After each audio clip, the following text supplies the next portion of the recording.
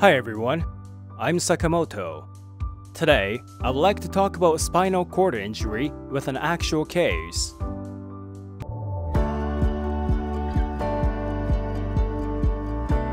In this case, a person was injured by a motorbike accident 10 years ago and couldn't move his limbs at all.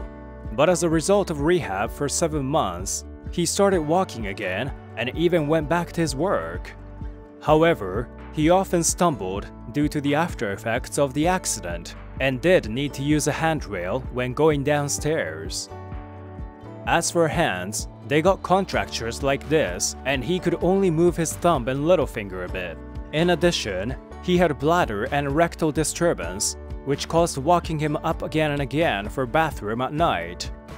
It was because his bladder didn't work well. Then he didn't feel the bowel movement and lost needs to defecate. Spinal cord paralysis is roughly distributed into total paralysis and partial paralysis. As he could move his arms and legs, he had partial paralysis. Persons with total paralysis lack sensibility or cannot move their limbs at all. So, we performed regenerative medicine on his spinal cord at our clinic.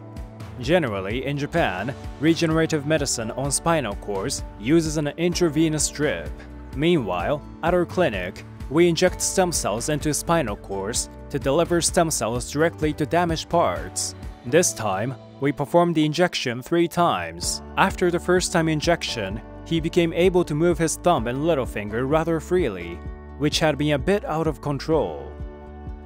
Also, his right biceps and iliopsoas were about 30% weaker than usual before the injection of stem cells. They were also found to be recovered to near normal condition in a re-inspection conducted 30 minutes after the injection. On the day 1, he did feel lighter and no longer feel numbness of his hands. Previously, he had trouble with going bathroom many times in the middle of the night. But on the day 2, he had obvious desire to urinate. It means that his bladder regained its function to accumulate urine. Needless to say, he was so pleased with that. He also recovered the sensibility of his palms and soles. He said that he could feel the handle well when holding it, though he couldn't before when driving. On the day 6, he took 1 minute shorter than before to walk 1 kilometer. Don't you think it's a great improvement in walking ability? On the day 8, he could go downstairs with a handrail, which was difficult for him previously. By the day 17, the numbness had shrunk from the entire legs to the ankles. As well as the range, the intensity of the numbness had been much alleviated.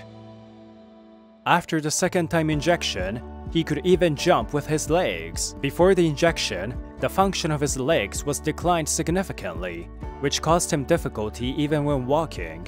The fact that he could jump indicates that the motor nerves of his legs were much recovered.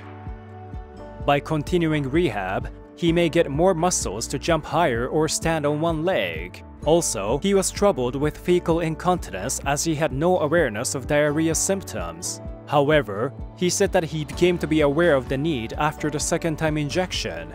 The nerves of spinal cord includes those leading to internal organs. As spinal cord nerves recovered, the function of internal organs was also improved.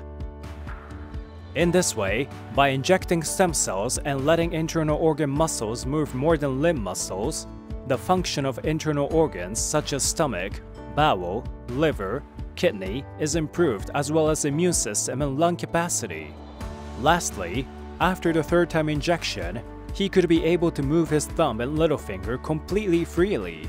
Previously, against spinal cord injury of 10 years ago, we could only try to maintain the rest of the physical function through rehab.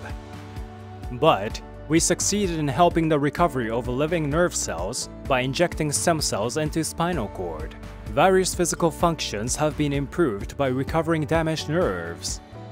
Of course, there are individual differences which apply to the whole stem cell therapy. Although it's not clear until an actual therapy is performed, this person has significantly recovered his motor and visceral functions lost after spinal cord injury 10 years ago. If this kind of regenerative medicine using stem cells is established as a treatment of spinal cord injury, it realizes many things that were impossible.